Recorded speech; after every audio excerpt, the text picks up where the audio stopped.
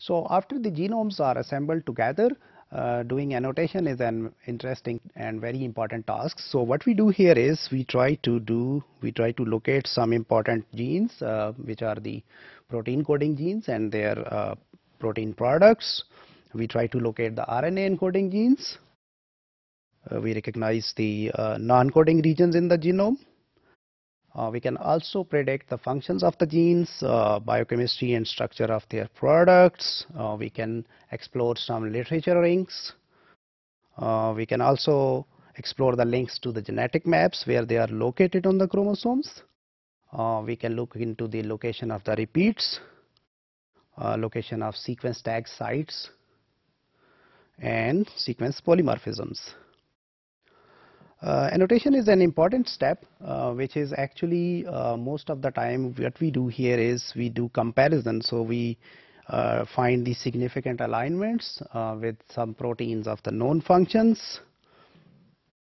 And annotations are divided into two types. One is structural annotations and the other one is the functional annotations. So structural annotations are where we actually try to identify certain features which are related to the genes. For example, promoters, terminators, Schindel-Garneau sites, which are the ribosomal binding sites during the protein synthesis. There are some specific patterns of the nucleotides within the genes. We call them as motifs. We look for core transcriptional units, operons in microbes. So in microorganisms, a lot of the genes, they are transcribed together, so we call them as operons. There are two tools which are important or worth mentioning here. One is MAGPIE and the other one is GeneQuiz. So they are designed to assist with genome annotations. MAGPIE stands for Multi-Purpose Automated Genome Project Investigation Environment. Normally it is used for structural annotations, whereas GeneQuiz is good for functional annotations. So here we have an outline that is kind of a workflow how MAGPIE works. So we take some source sequence and we give it to some software program. We call it as MAGPIE daemon. So it takes that sequences which are added to the databases. So it automatically gets them and then it sends that data to some local tools and some remote tools over the internet, and then it explores some specific features or annotation patterns and then it puts them into its feature database. And then later on those results are interpreted and we get the reports. So in this way it's kind of a automated annotation gathering tool. Attaching biological information to the genes is called functional annotations. So what we do here is we attach biological functions, we talk about biochemical functions, we go for gene expression. Normally we go for transcription of the genes as we take it as a gene expression measure, and then regulation and interaction among different genes.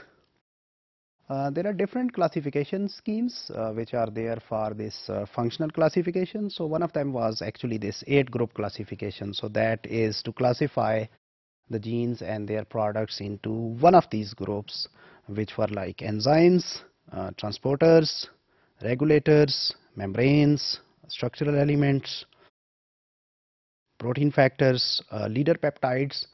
These are the leader peptides actually control transcription and translation, and then we have carriers, transporters.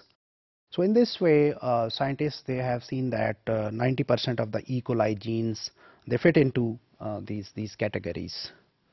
So their annotations can be explained.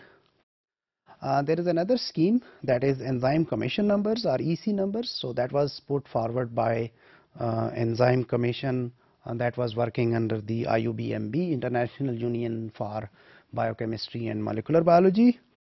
So they say that enzymes, they are classified on the basis of the reactions they catalyze, and we have a 4-digit scheme which is actually the enzyme commission number. So in which we have first digit we represent here as A. So it's actually this number tells us that this enzyme belongs to one of the 6 class of biochemical reactions. So actually they have 6 classes, so our enzyme can be coming from one of them. Whereas the B is the group of substrate, the thing on which it acts. C tells us about the acceptor molecule, and D is the detail of that biochemical reaction. So for instance, we have an example here, EC 3.4.11.4.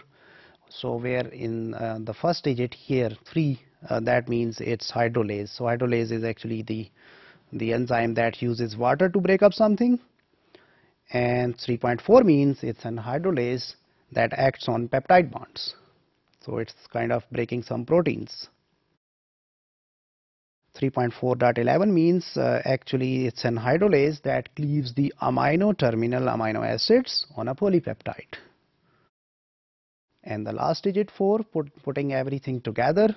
So these are actually the hydrolases that cleave amino terminal amino acid of a tripeptide.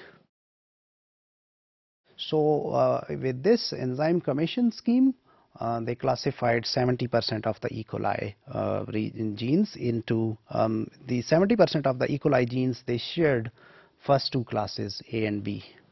So they are kind of catalyzing the same biochemical reactions.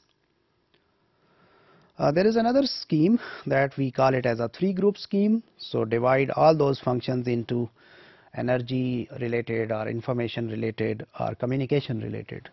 So it was found that plants, they devote half of their genome to the energy and metabolism of the energy. Obviously they make food for all of us, whereas animals, they talk a lot. So they spend a lot of their energy in communication.